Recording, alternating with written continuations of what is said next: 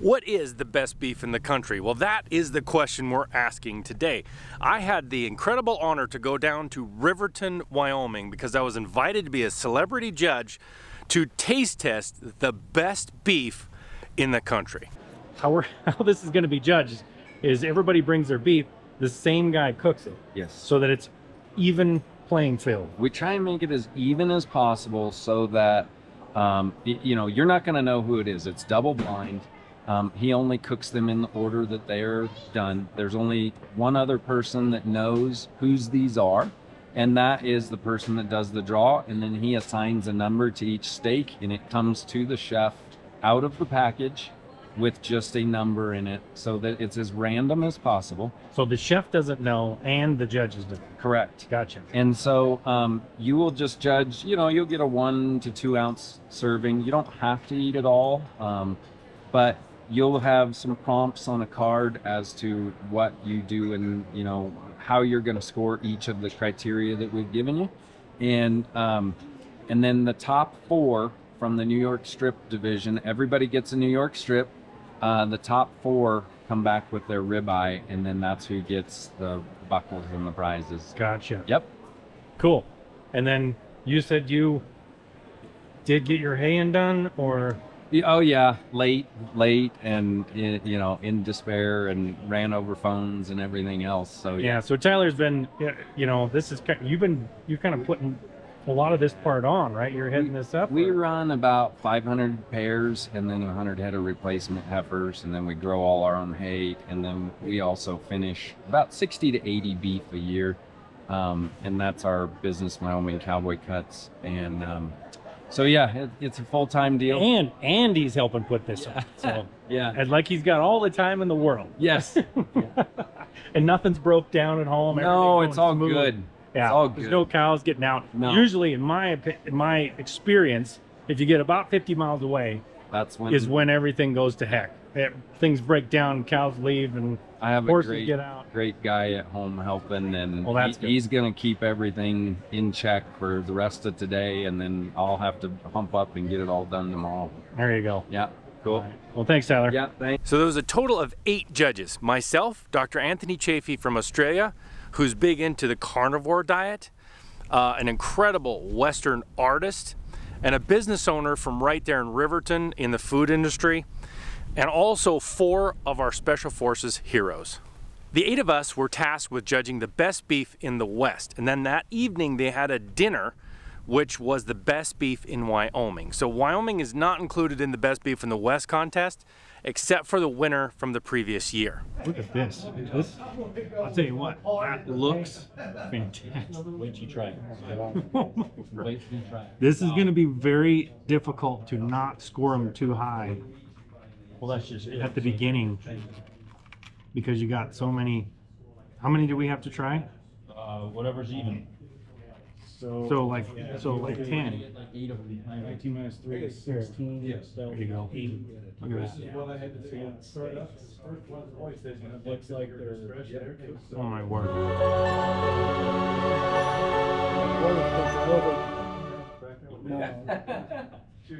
How in the world are we gonna? This is the thing that we want. We want this steak that's going to win.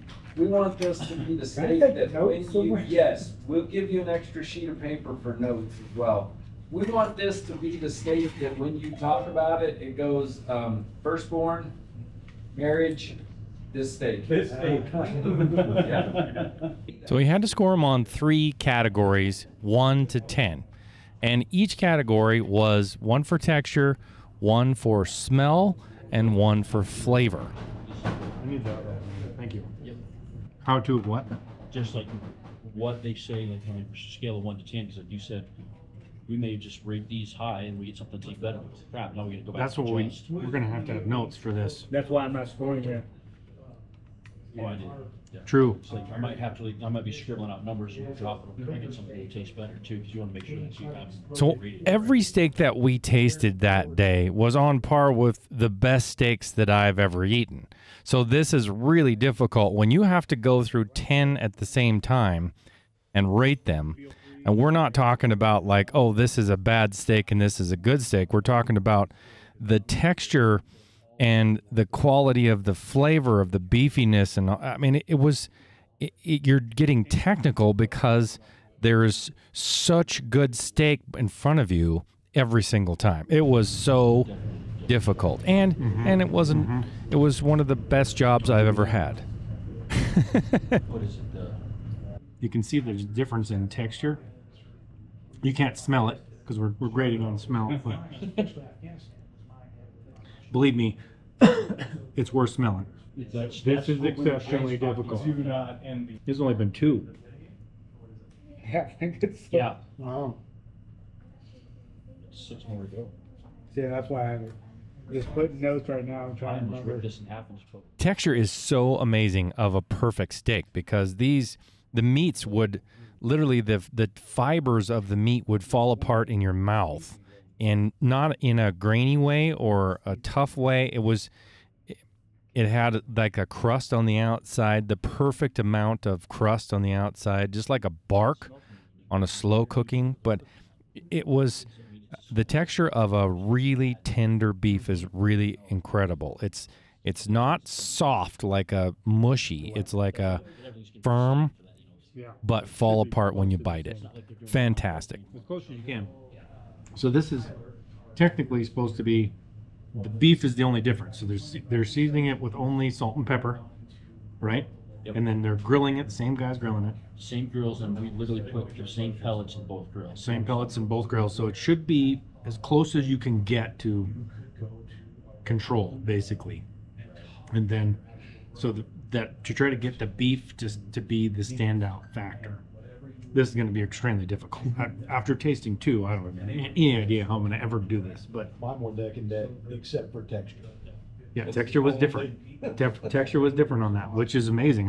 When you're tasting beef like this, he was just saying, it's really hard to understand because you don't get to do this. You don't get to taste beef like side by side, like one and then the other. It's not like you get 6 steaks usually, and then you pick which one's best. So it's interesting to see the difference in texture. Because there's definitely a difference in texture in these 2. Well, it's Not that it wasn't delicious. right. It was excellent, absolutely, it was noticeable. Yeah. And that's going to have to do with how it's finished and the breed of cow. So All right. you can have, Texture is? yes, because that can be, their meat will grow differently. So it can be like a belted Galloway I'm or with one.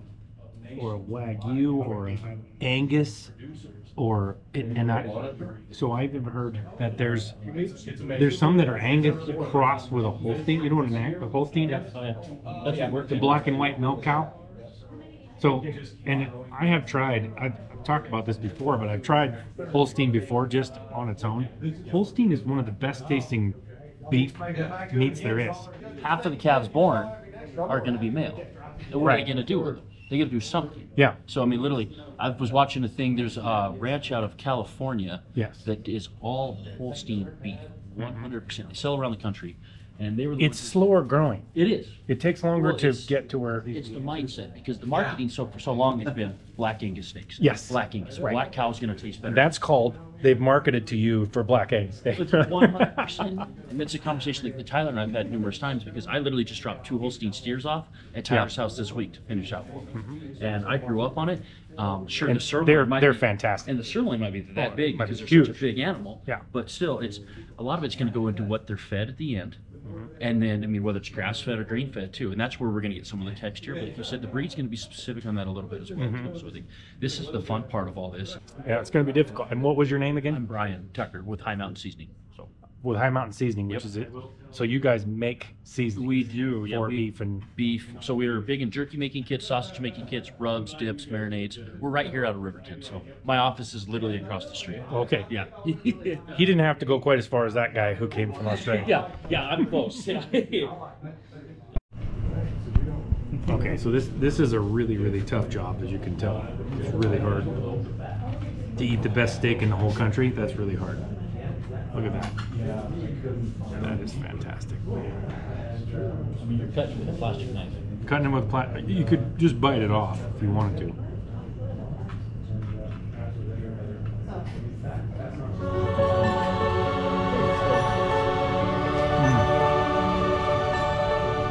Oh boy.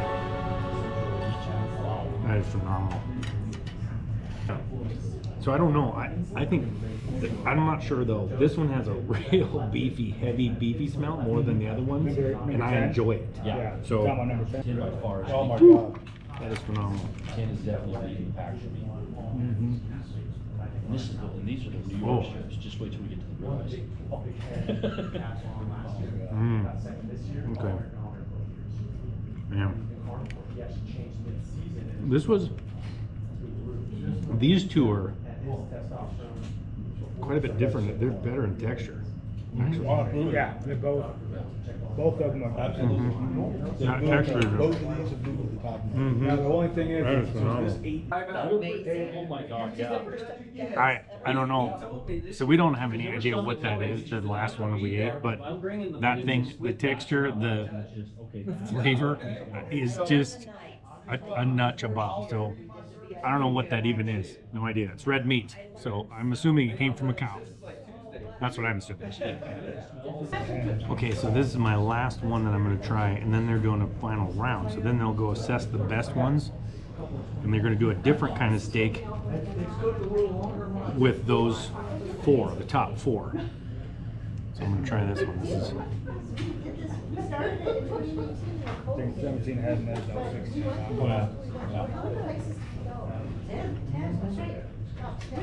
It's amazing. So we're actually getting to be beef snobs at this point, right? I mean, at this point we're like, oh yeah, this one's. I mean, this is not as good as the last one, and this is probably super quality. I mean, this tastes amazing, but comparatively.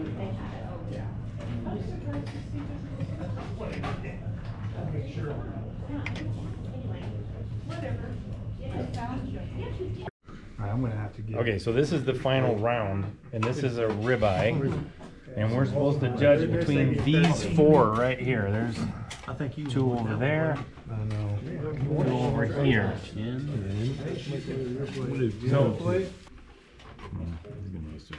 Everything gets quiet. Is that 13? That's 13. You want a piece of that good more, boy? I'm trying to. Yeah. yeah. Is that number 2? Not pretty delicious. Thank you.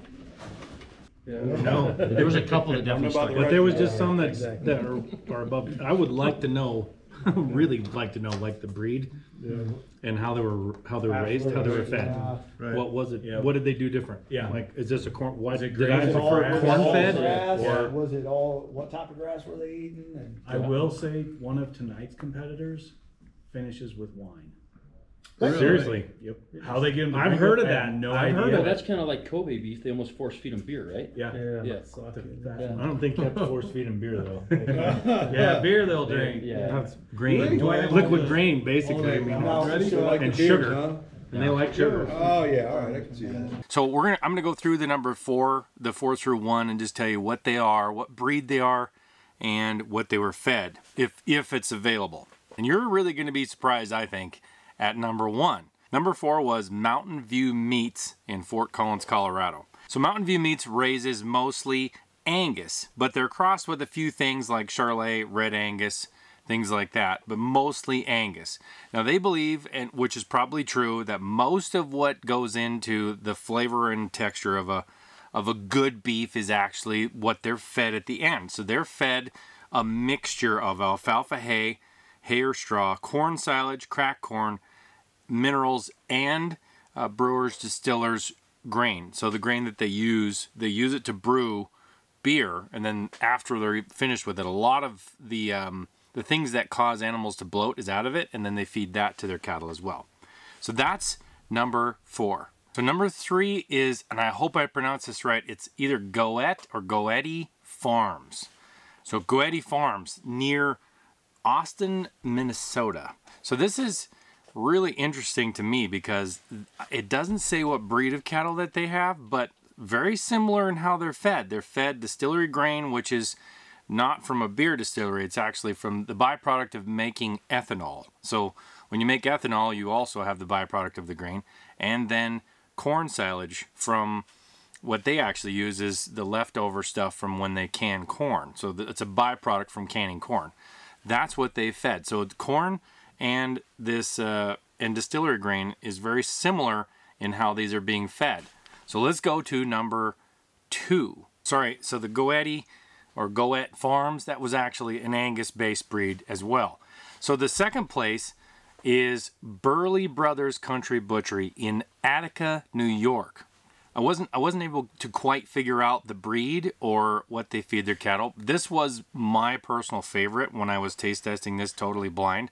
So it's absolutely amazing beef. Whatever they're feeding and doing is incredible. So you can check them out as well. So let's go to the number 1. The number 1 in the country of what we tasted. Incredible flavor and texture and smell of this beef was absolutely above and beyond. So the number 1 beef that we tasted from around the entire nation was actually from Sawmill Creek Farms from Richmond, Michigan. Now this is going to surprise you because I'm not sure how it was fed at the end, but this was a Holstein. And so when we were talking about Holsteins earlier, we had no idea if there was one in the bunch or half of one or like a half Angus, half Holstein.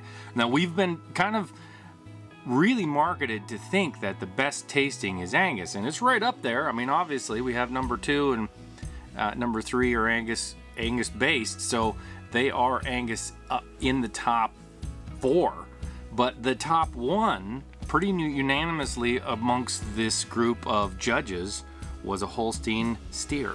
So I hope that was enjoyable for you to watch. It was definitely enjoyable for me to taste, and I would be happy to do it again anytime. So thank you for watching. I'm Trinity Vandenacre. Until next time, God bless.